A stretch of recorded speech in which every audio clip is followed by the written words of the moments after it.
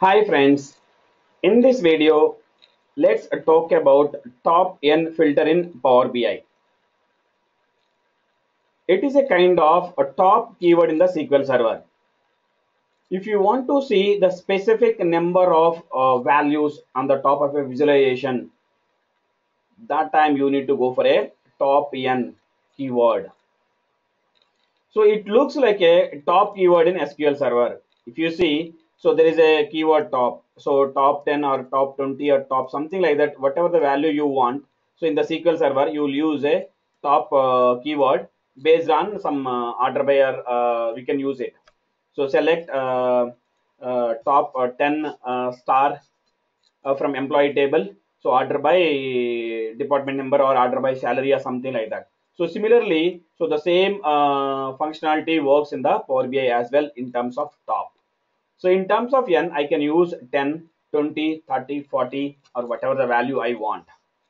So let me show you how to use this top keyword in any of the visualization in the Power BI.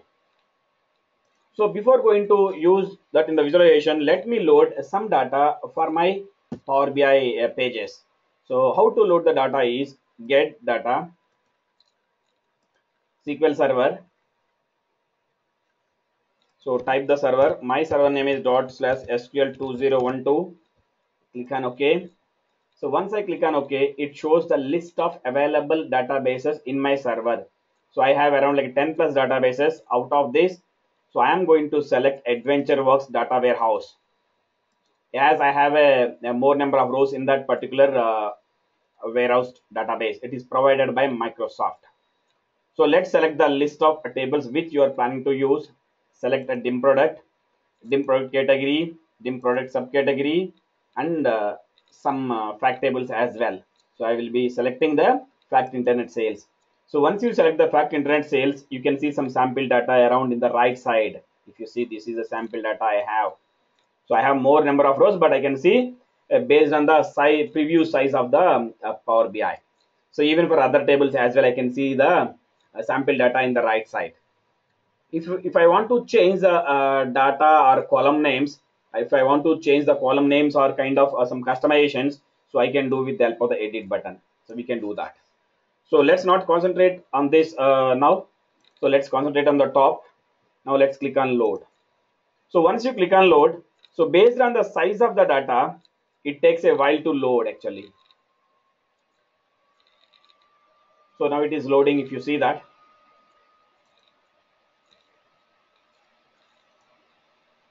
yeah, it is done. It just loaded. You can see in the field section if you see that. So these are the list of tables that has been loaded in my Power BI window. So I can use these tables for my visualizations as of now. So let me show you how to use those for our chart purpose, visualization purpose. So let's take any of the visualization. So for time being, I'm going to take pie chart here. So this is the pie chart. So let's select this. So everybody know that how the pie chart behaves. So here for this visualization, so let me select one column from the fact table, that is a numerical column, and one column from the dimension table, that is a string column. So let me select some sales amount. Ideally, yes, we'll be selecting this column only for all our examples. Now let's select one column from the dim product category. Just I'll show you. Let me select the English product category. So if you simply see that, so let me maximize this. So here I have only three values. Okay. So I don't think I need to apply top keyword because I have only three values. So where I have like a bikes is a major contribution, and clothing is less contribution, and accessories are in the middle between clothing and bikes. So here I don't need any a top keyword to apply for my visualization.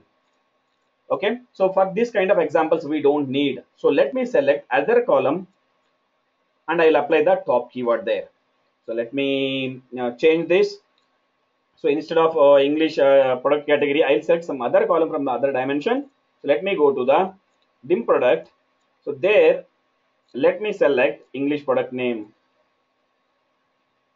So this is the English product name. Yeah, let me select this.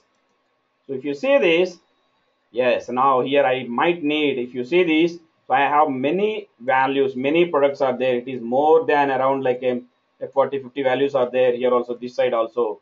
Here I will not able to identify the proportionality of the particular product in the sales.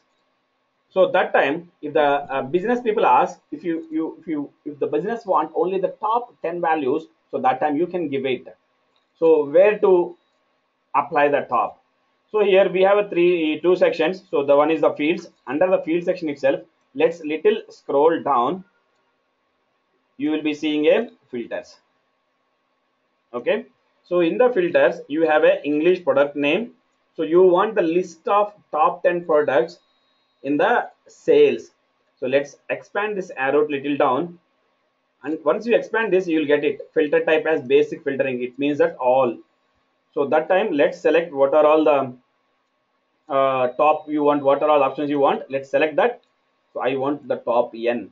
Let's select the top n. Once you select the top n, it will ask you, n is nothing but actual general number. You need to specify top how much you want. I want top 15 products which are participated in the sales. So let me make it as 15. So on what basis do you want to sort?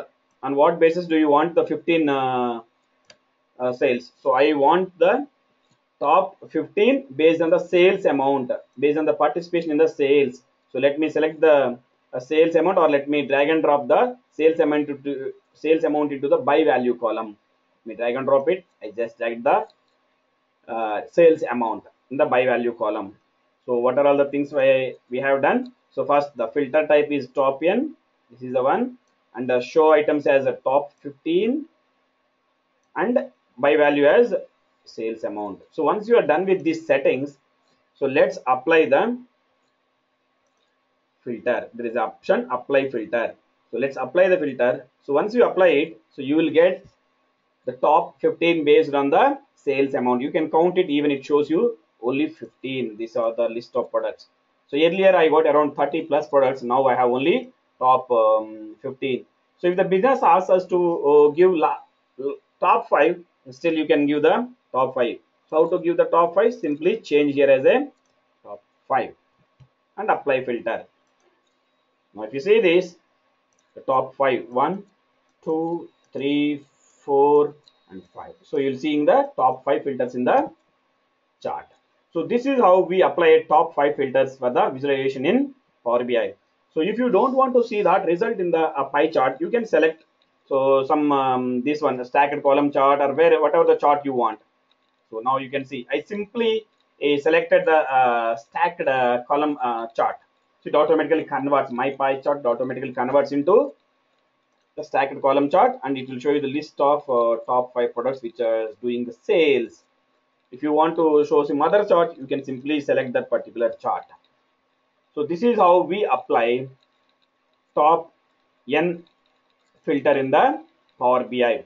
So it looks like similar to the top keyword in the SQL Server, but as here we don't need to write a big queries. We simply need to change some properties in the filter section. So what are all the things we have done? It is in the filter section only, so not in the original section. So if you want again still all for this particular chart, you simply change this to basic filtering. Okay. So now let's apply the filter. It means that it will display you all. Select all. So now you'll get all the charts. If you see that, it automatically converts now into all. So you have a scroll as well. This is the products, list of products you have in your dimension and fact tables. These are all. You can even drag to the right by using this cursor. So this is how we do the top n filtering in the Power BI. So that's it. So thank you for watching. So if you have any questions in the Power BI or MSBI, please write a mail to training2sql@gmail.com. So I'll try to answer all your questions. Also, you can post your questions in the comment section of the YouTube. That's it. Please subscribe to my channel for more technical and updated videos for all our interview questions and all. Thank you. Thank you for watching.